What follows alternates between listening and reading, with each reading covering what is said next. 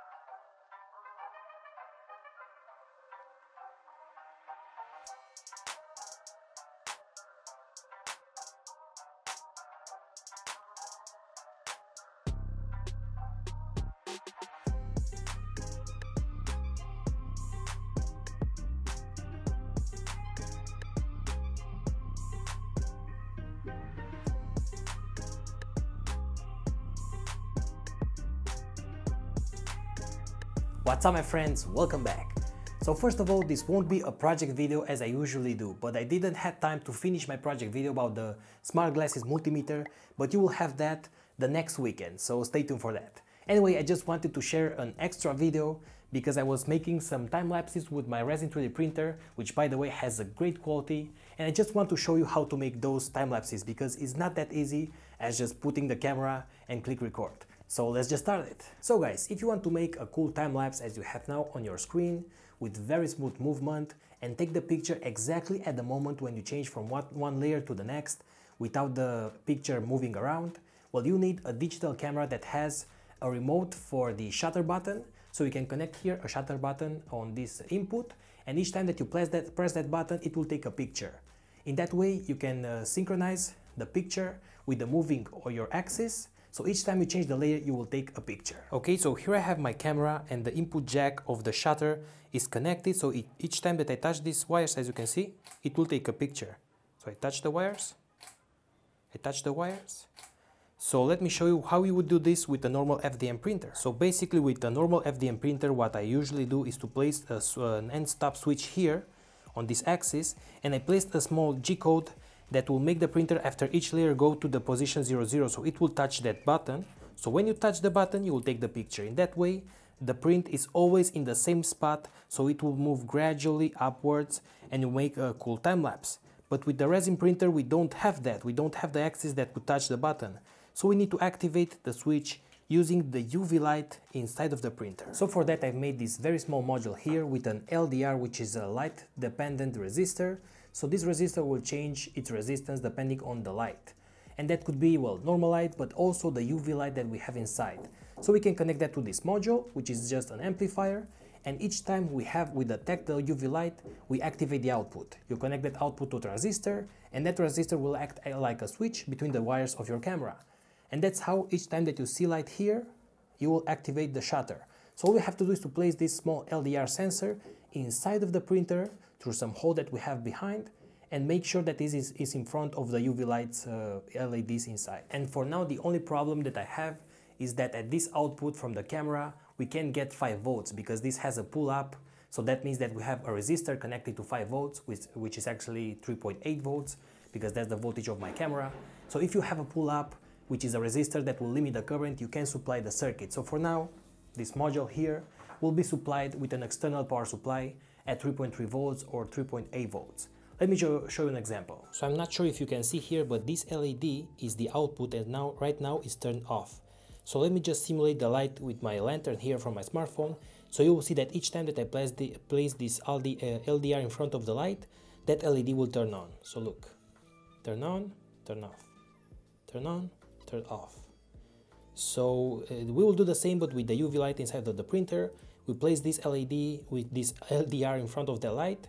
So each time that you change the layer, you will take a picture with this module. By the way, the camera shutter will activate with a connection to ground, so we can connect directly this output, which will be high, to the camera. So we connect this output to a transistor first, and this transistor to the collector we connect the pin, the input pin, and to the emitter we connect ground.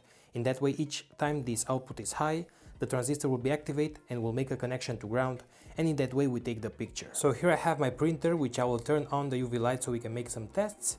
And here I have my camera, so you will see that each time that I put in front this LDR in front of the light, it will take a picture. And by the way, I have my module here with a magnet, so I can glue it, I can stick it to the printer. So let me just expose here for 30 seconds. So there is the UV light, so you look at this. Picture. Picture.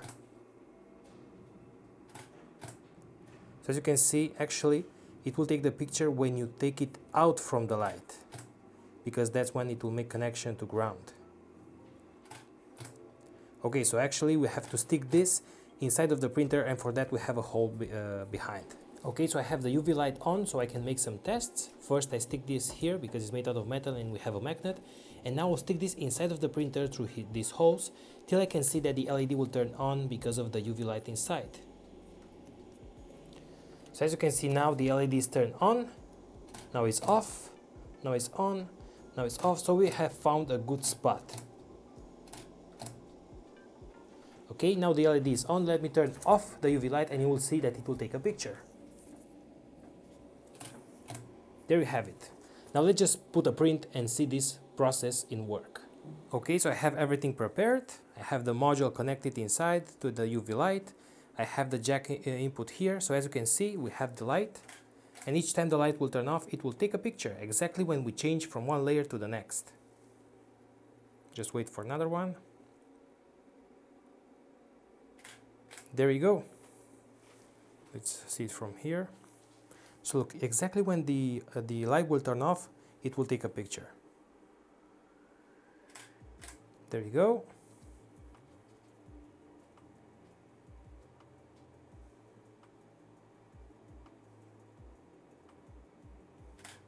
There you go. So of course, if your print will have like 2000 layers, it will take 2000 pictures, but those pictures will be in 4K, so you can stick the picture one frame after the other, and in that way you will have a very smooth time lapse. So guys, that's how easy I can make my cool time lapses with my Resin 3D printer. And by the way, at the end of the video, I'll put both time lapses that I have, or maybe even I will record one more, so you can see those. They are actually in 4K, because I'm taking the picture, which I actually shoot it in 8K, but I'm rendering the video in 4K. So with that we will have even more details. And by the way, you should use a good lens with a good focal length so you can have a lot of light. Also, you should have in mind that you shouldn't record with a natural light, because natural light could change. You can have clouds, or maybe the print will take too long, so it will go dark outside, so you don't want to mess with your light. It's better to use artificial light and have the same consistent light during the entire time lapse. So the difference between this time lapse and the normal time lapse will just place your camera to record, to take a picture each 20 seconds. I will show you that on the screen. With the normal one, where you take the picture each 20 seconds or 30 seconds, you will see that the picture is not taken exactly at the moment where you change the layer. So the axis will move around, and that it's not as smooth as this one. But in this case, you'll take the picture exactly when you change the layer, so that will make your time-lapse a lot smoother. Also, when you record a normal time-lapse video, you will have the resolution of maybe Full HD, or if your camera can record 4K, well, you will have that resolution. But when you make a time-lapse like this, with independent pictures, you can have the resolution of the pictures. And as you all know, a picture taken by this camera has a lot higher resolution than a video. This can go up to, I think, 8K or maybe 16K. It has a lot more details. So in that way, you will have very good details on your time-lapse. By the way, this is my setup. For very good light, I'm using this lens here, which has a 1.4 aperture, so you get a lot of light, so you get very good details. And also, since the time-lapse will take maybe 9 hours, 10 hours, depending on the print, you will need to use an external battery. So what I have, you can buy it from eBay, are these batteries like this one, which have the same shape of your battery of your camera, but it has an input jack, so you can connect that to a transformer, which is connected to my input power. So in that way you can have your battery forever and you won't have to worry about that. So guys, that was the video for today. Sorry that I don't have my project. I am very busy right now with a lot of projects, but you will have my next multimeter smart glasses tutorial the next weekend. So maybe I'll make a PCB with this circuit here, which is not even a circuit, it's just a detector with a transistor, and maybe I'll share that with you in case that you want to make the same part, and just stick your cable inside of the printer and make your time lapses. So now I'll put those time lapses on your screen in 4K so you can enjoy. Keep up, you guys!